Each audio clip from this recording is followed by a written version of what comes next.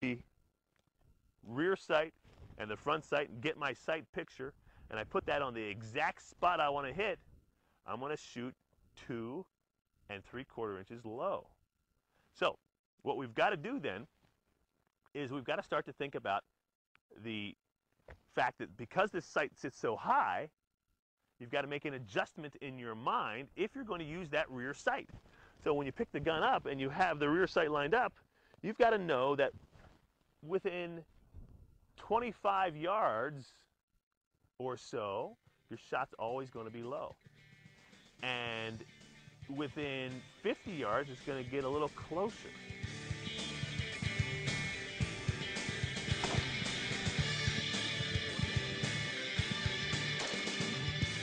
What we're talking about is you've got there.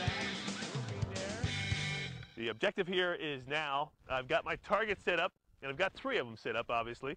We're going to shoot at 2 yards from the target, from the muzzle. My goal here is to aim at the center of the black tape. And then I'm going to use the sights. And at this distance, I want to see where this shot falls. Okay, will it fall 2 3/4 inches low, as I predicted? And I believe it will. And then I'm going to move back to 4 yards. Then I'm going to move back to 10 yards. And then we'll shoot at 25. We'll shoot at 50. All right, so I've got my mark right here. Charge the rifle. All right, here we go. Again, aiming at the very center of the black dot. All right, so safety on. See, coming up here, basically what I've got is 2 3/4 inches.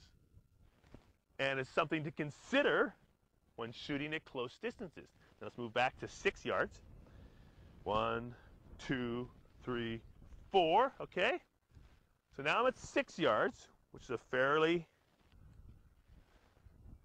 realistic distance for self-defense. And I'm going to do the same exercise here. Aiming at the center of the black.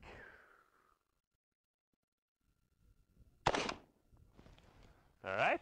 And again, results are much the same. A little bit of difference. So that could have been me, obviously, in my hold, but still not a bad little group. Again, aiming at the center of the black, you can see the shot is low, and something you'll have to take in consideration at these CQC type distances. Now let me move back to my table. And we're going to shoot here. I've got to set up at 10 yards exactly. And now 10 yards, I want to make sure that this is an accurate test, so I'm going to shoot off of a bench. And safety's off. Again, aiming for the black of the center of the black. Okay, and if Scott can get a good close-up there, you'll see what we're talking about. We've got an exact grouping there. It appears that all of our shots are 2 3/4, 2.5 inches lower than what and where I in fact aimed, and it's pretty consistent out to 10 yards.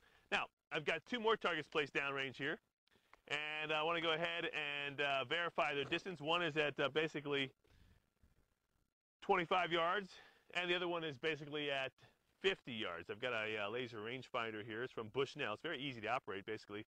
Lightweight. Going to go ahead and push my button and hold. There's my 25 yards, and while I'm here, I'm going to verify the other target out there, and that's at 51 yards. So really nice about this thing is there's no on-off switch. It just goes off by itself. So the objective here now is to shoot at 25 yards and see what kind of results we got. And you know, keep in mind, and I don't know if I mentioned before, that this rifle is sighted in at 100 yards. So I'm going to be expecting here 25 yards that it shoots a little bit low. How much low? Well, that's to be determined, but we'll find out real soon here. So again, I'm going to hold on to the black dot out there. Using a bench here so I can just verify the principles.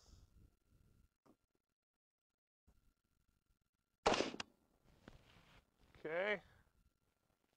And if you can see, and we'll talk about later, this shot is just about 2 inches short.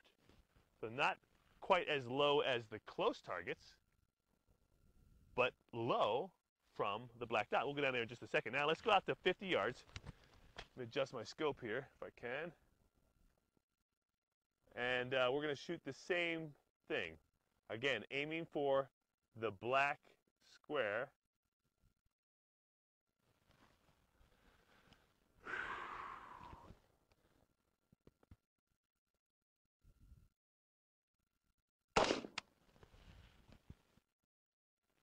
And again, a little bit low.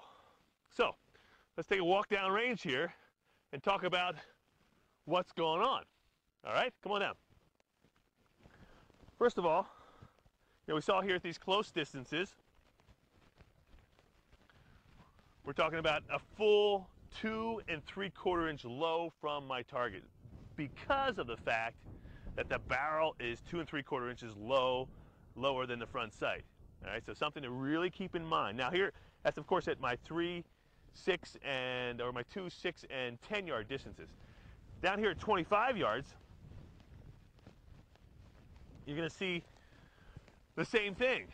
Again, got my black aiming dot or square, but not quite a full 2 3/4 inches low. In fact, if I take my Leatherman out here and use my scale here, being that this is 1 inches from the center of this guy, it's approximately, let's see, go this way here, 2 inches, just about 2 inches low. So not quite as much at those closer distances, but again, something to keep in mind. At 25 yards, I'm going to be 2 inches low. And I guess the key factor to remember is that this gun is sighted in 100 yards. So here at 50 yards, we're going to look at it one more time and see that from my black aiming circle, or square, should I say, I'm about 1 3/4 inches low. So you can see what's happening now. The farther we get, the target is starting to line up with the center of the bore. Okay, now keep that in mind, okay? The shot's not rising. The shot is actually always dropping out of the muzzle. A lot of people think, oh, the shot's going to rise. No, no, no. The target is coming in line with the bore. Because I've got this gun sighted in at 100 yards, it's going to be dead on at 100 yards.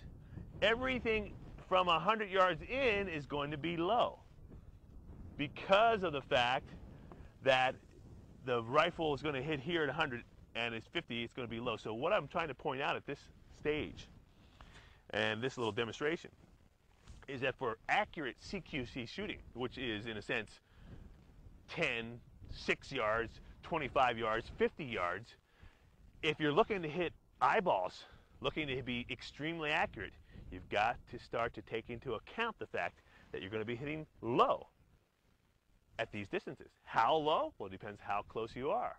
And that's something you've got to learn with practice and a little bit of training.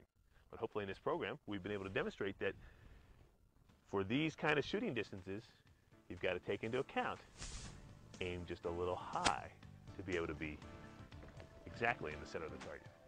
Let's move on to the next segment, which is the sweet spot theory.